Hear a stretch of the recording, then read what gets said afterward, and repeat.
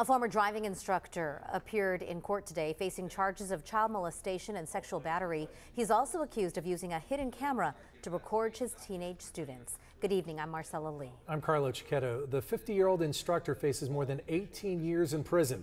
The CBS 8's David Goffredson reports prosecutors allege there were 11 victims, most of them under 18 years old. Not guilty pleas will be entered, denials to all allegations. 50-year-old Richard Joseph Banks pleaded not guilty in North County Court Tuesday to charges involving teenagers he was teaching to drive. Prosecutors say he planted a hidden camera in at least one of the driving school vehicles and also molested some of his students. He's charged with 33 counts involving 11 separate victims of possession and production of child sexual abuse materials, invasion of privacy, sexual battery, and lewd and lascivious conduct on a 14 or 15-year-old. If convicted on all counts, Banks faces 18 years, 6 months in prison. 10 of the 11 alleged victims were minors, and investigators believe there could be more out there as he was teaching driving school for the past year. If someone does believe that they have been a victim as a student of Mr. Banks, that we would ask that they contact the San Diego Police Department. CBS 8 has confirmed Banks had no criminal history in San Diego, but in the mid-1990s, he did have a series of criminal cases when he lived in Sweetwater, Texas, including commercial burglary, forgery, evading arrest, and filing a false report. Banks was employed by American Driving School in El Cajon. The driving school owner says Banks passed a background check before he was hired. He worked with young people in a career before he came to us.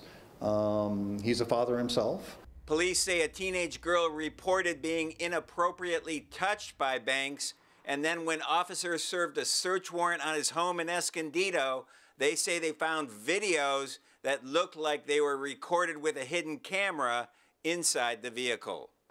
Banks will be back in court on Friday for a bail review hearing. If he does get out on bail, the judge ordered him not to have any contact with any of the alleged victims. At the Vista Courthouse, David Goffredson, CBS 8. All right, David, thanks. Today, former National City school teacher Jacqueline Ma pleaded not guilty to sexual misconduct charges with 2 students. Prosecutors say that messages between Ma and those students describe sex acts and also include explicit photographs. Today's arraignment included enhancements to the initial charges, claiming the alleged acts were committed with victims under duress. Ma faces up to 165 years to life in state prison. Her trial is set to start on April 26th.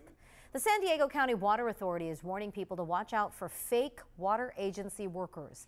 This scam involves people knocking on doors or calling by phone, requesting entry to homes and making sales pitches.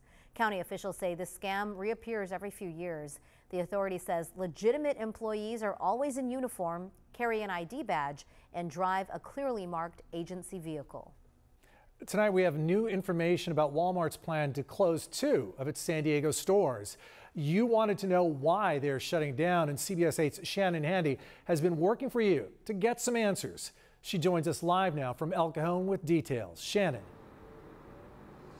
Yeah, Carlo, we first reported on these closures last week, but at the time Walmart was releasing very few details. Tonight, however, the retailer tells us they're closing 2 locations, this one at Gateway at Parkway Plaza, that is, in El Cajon, as well as their neighborhood market on Imperial in San Diego on February 9th, because the stores don't meet the company's financial expectations.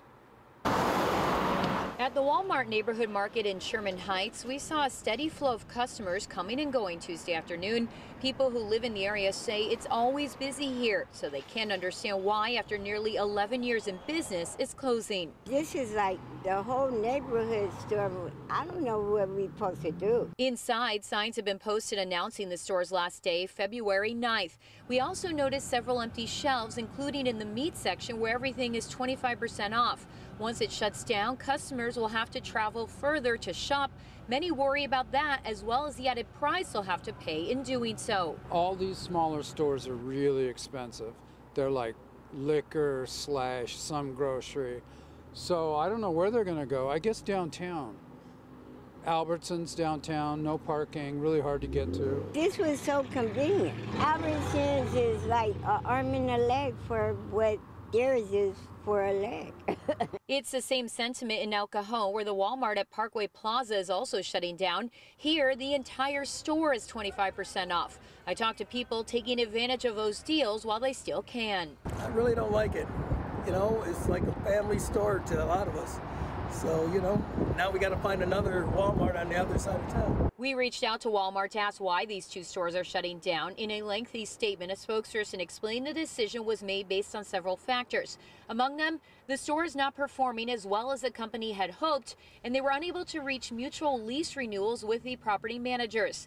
The spokesperson went on to commend the store's employees and acknowledge customers, saying, "We are grateful to the customers who have given us the privilege of serving them at our San Diego and El Cajon stores.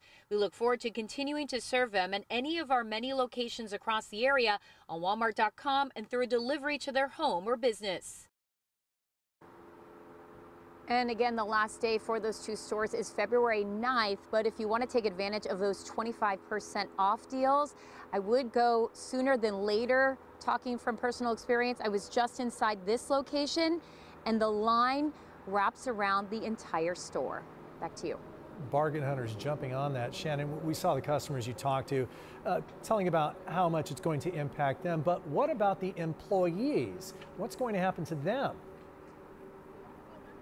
Yeah, so the retailer did not say whether or not there's going to be layoffs, but in that statement, they did tell us that all employees are eligible for transfers to other San Diego stores. So hopefully a lot of the people who work here, if they want to stay within the company, they're able to transfer and keep their jobs. Hopefully it's not too much of a drive wherever they're transferred to. Shannon Handy reporting live for us. Thanks, Shannon. And here at CBS 8, we want to help solve problems that affect you. If there's something you would like us to look into, you can email us at workingforyou@cbs8.com. And we're looking at new video that reveals a massive homeless encampment full of trash in the Otay River Valley. Firefighters found the spot today after a brush fire started nearby early this morning. There's abandoned plastic, clothes, mattresses, chairs, wooden pallets, and other various debris. As for the fire, police say it was started by someone who was living in that encampment. Chula Vista Fire responded and quickly put the flames out. A retired San Diego fire captain who served more than 4 decades in the department remains in the intensive care unit. He was rescued from a burning vehicle back in November. CBS 8's Kelly Hessedal spoke with his family and colleagues who say his road to recovery is going to be extremely tough. Tonight, they're asking the community for help. Edward Cardenas dedicated his life to serving as a firefighter. His daughter Claudia grew up in the firehouse. She says she followed in her dad's footsteps and became an EMT. Now today she described what it's been like seeing the strongest person she's ever known lying in a hospital bed fighting for his life. Retired San Diego Fire Rescue Captain Edward Cardenas spending time with his grandson. His daughter Claudia says these are the moments she holds on to. I feel like my life is crumbling because my dad's taking 5 steps forward and 3 steps back. So we want to have hope and we have faith and we pray. In November, Cardenas suffered a heart attack while in his SUV outside his home. Claudia says he was unconscious, his foot on the gas. He hit a fence. A trailer caught fire. The 41-year veteran of the department was trapped inside the burning vehicle. There was a retaining wall on the left side, so he, even if he wanted to, couldn't get out on the left side. Neighbors rushed to help save him. Fellow firefighters had to cut him from the SUV. Cardenas suffered burns on nearly 40% of his body. He remains in the burn unit at UC San Diego Regional Burn Center. Even just now, I was up there and I told him, I said, "Dad, I'm going to go down there and make you proud." And he nodded his head. And I said, "You know, I know that you're very private, but like we need to do this to get you what you need." And so he wouldn't let go of my hand. He kept squeezing my hand. Cardenas's colleagues at the fire department say he was always the first to raise his hand to serve. He was a member of Task Force 8, a member of a team that went to the tragic events of 9/11 where the Twin Towers fell. He was there. He went to the Oklahoma City bombing. He went to Hurricane Katrina. Cardenas was also a member of Bomberos de San Diego, volunteering his time to train firefighters in Mexico and Central America. Claudia says their family is trying to stay strong and take care of the man who's always taking care of everyone else. My dad is resilient. He's always been a fighter. And really, even in this situation, we know he continues to fight. And the family has put together a GoFundMe account to help cover her father's medical expenses. She says they didn't want to have to reach out to the public, but felt they had no choice. If you would like to donate, just go to CBS8.com and click on this story. Kelly Hessedal, CBS 8. Thanks, Kelly. A hair salon in Santee is heavily damaged after a car drove into the building. It happened earlier today at the Fantastic Sam's on Mission Gorge Road. When pulling into the parking spot, the driver says she hit the gas pedal instead of the brakes, with the car driving completely inside the building. You can see in the video she is an older woman. Her husband was riding in the passenger seat. The salon was closed at the time, so fortunately no one was injured.